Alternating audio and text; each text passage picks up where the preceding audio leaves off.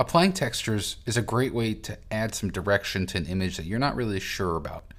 So take this image here of this flower I took. I don't really know what I want to do here. I like what's going on in terms of the focus of the flower, but overall the image itself is just kind of flat.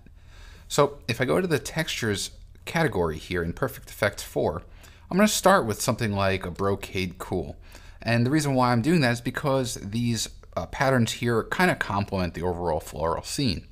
Now, the thing about textures is being able to control where it applies. Not just applying texture on top of texture globally. It just kind of ruins the image. So watch what happens if I use a masking bug as part of Perfect Effects and I click in. The default bug is square or planar, but I can go to the top here to the tool options bar and select round.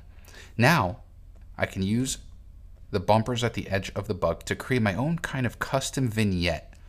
I really only want the brocade to localize to the bottom right corner of the frame.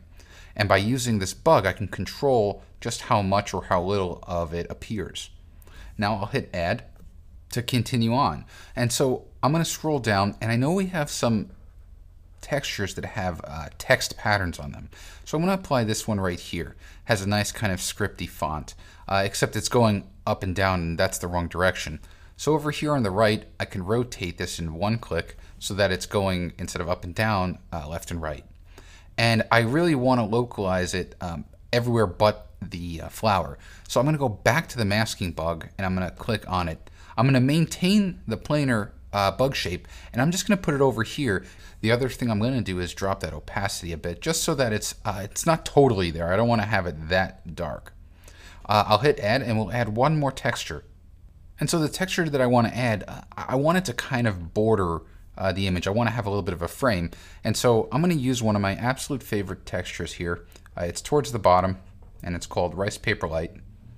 It's right over there. And usually I actually stretch it out using the scale slider. But in this case here, I like that natural border that's applied. And so you can see what we were able to do if we toggle the before and the after using the little preview checkbox. Here's the before, here's the after. And it just looks really cool. It's very presentable, and it's something that you could actually print and hang on a wall because of that artistic element that you added. So be sure to play around with all the texture options in Perfect Effects 4, part of the all-new Perfect Photo Suite 7.